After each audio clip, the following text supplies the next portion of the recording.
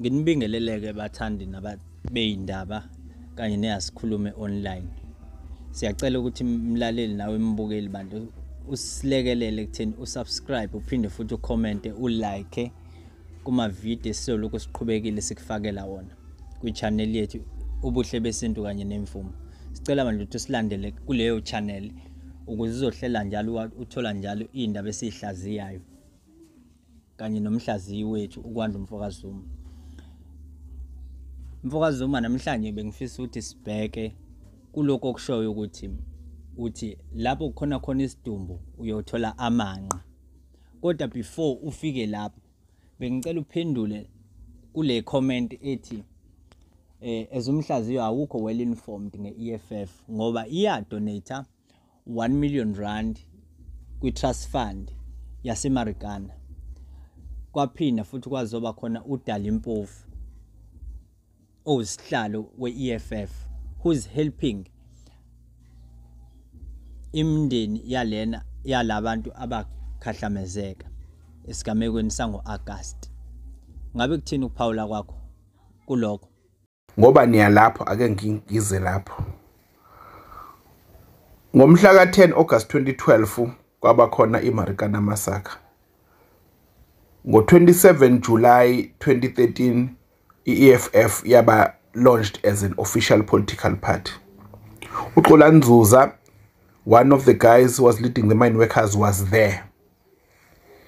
The reason why EFF yathola isupport enkulu emva kweMarikana massacre ingoba uJulius Malema wafika kuqala kunomongameli lo osewasuka esikhundleni ubaba uJacob Zuma wayokhuluma enkanini nama miners. Lapho kukhona isidumbu uyothola amanqa. Ngaphambi kokuba oShibambu no Julius baxoshwe kwi-ANC Youth League babephila butepu behamba ama-July handicap bengenandaba nama miners, bengenandaba nabantu abahluphekayo. Bahamba bayosebenzisa ubuhlungu babantu balontsha i-political party. Ama-facts lawo. Ningaphikisa ngoba phela naku nilalela ngokuchema, nilaleli ngokweqiniso ukuthi ngenkathi bephila kahle becwile emafuthini babengenandaba nama-domestic worker laba sebefaka ama-uniform abo, babengenandaba nabantu basebenza contractini la sekufaka khona ama-overall abo. Kodwa ngoba sikhuluma ngokuchema angiqhubeke mina ngazi I'm not informed about EFF. uDalimpofu ubesesula kwi-ANC after 33 years wajoyina i-EFF wahlomula wawusihlalo. Okushuthi ngamagama he reinvented his political career and he secured his political career using the death of the mine workers eMarikana. Uthemva kwaloko kwawukuthi uthatha u2.6 million from ifoundation eyikhokhela ama-legal costs abantu abahluphekayo ababebulewe nababelimele eMarikana nemndeni yabo. Waphinde lapho wafuna imali kwi-state. Dalimpofu is not helping. Dalimpofu is an advocate who actually at the time was not an advocate. He still wanted to get his silk. uDalimpofu is as a lawyer, he's working, he's not helping. Uthi-ke mfowethu EFF yadonate 1 million. Uyabona nami ngayisebenzisa argument enteke ngithi uhulumeni ka-ANC nge-Department of Justice usikhokhe 69 million kuma-victims eMarikana nemndeni yabo. Ayisizi ngalutho lento ngobani kwangafanele bekhona iPhoenix massacre, kwangafanele bekhona iMarikana massacre uma ngabe kuwukuthi amaqembu ezepolitiki awasebenzisi ukuhlupha kumuntu omnyama ukuthi bona bangene ebhodweni eliconsayo, bona bodwa banyuke nengane zabo banona.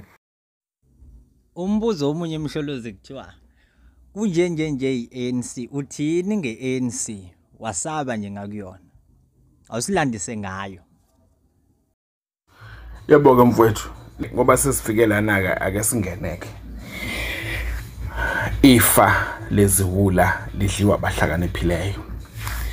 Ngenkathi ukhongolose esungulwa, ukhongolose wasungulwa amazemtiti, ukhongolose wasungulwa amakholwa, ukhongolose wasungulwa abantu ababethenge ubulungu, ukhongolose wasungulwa abantu ababengafuni ukuhlanganisa lutho nabanye abantu abamabhinca. Amabhinca ngisho kuzo zonke izizwe. Ingakho engekho ama-traditional leaders ngenkathi kusungulwa ukhongolose. Ngisho unkosi uLuthuli umvumbi owase Groundville mission, umvumbi yikholwa. amakholwa bekuthi mangabe amaZulu elwa namangisi amakholwa abesesayidini lamangisi kuthi amaZulu mangabe elwa namabhunu amakholwa abesesayidini lamabhunu amazemtiti abathengisi be-exploiter i-black pain yokuthi amabhinca nezinye izizwe ezazingekho regarded as educated or civilized bezifuna ukubela umhlaba wabo baqhamuka badlisa satshanyana bathi hayi thina sizonikhulumela thina abantu beyiqoka bona bengaqokwanga abantu bathi sizonilungisela kanti bafuna bona ukuthi abelungu banikeza ama-administrative powers into eyayilwela i-ANC yona leyo even iluthuli detachment maye exile it was there to go and negotiate iplan ukuthi mayibuye izonegotiate it was never about armed struggle ithe i-ANC mangabe kuwukuthi isiqala indaba yelokhuzana ye-MK i-MK kwaba yingane zabantu abahluphekayo izingane zabaholi nabantu ababephila bezamazemtiti imvamisa zazingewona amasosha e-MK i-ANC yabulala amasosha einkambini zayo i-ANC yadlwengula abantu sesifazane einkambini zabo i-ANC uNkulunkulu we-exploiter i-black pain bahamba baye-Clip Town bayoncenga belungwini bathi South Africa belongs to all who live in them bathatha ubuhlungu bethu bazobusebenzisa ukuthi bathole administrative powers nabelungu kwafika iCodesa masethuze liyabuya bahamba bayoncengela banikeza abelungu amandla bagwilika bona nezingane zabo njengoba namandla besagwilikile beexploit i-black pain angifundi umuntu ozongitshela ukuthi i-ANC yake yasilwela i-ANC ayikazi isilwela i-ANC yayilwela yona ithema isibona ukuthi ayikwazi ukuthola indlela yokungena eKZN province yavusa igama lenkosi uBhambatha kaMancinzwa kaZondi lo uDuba abhalela igovernment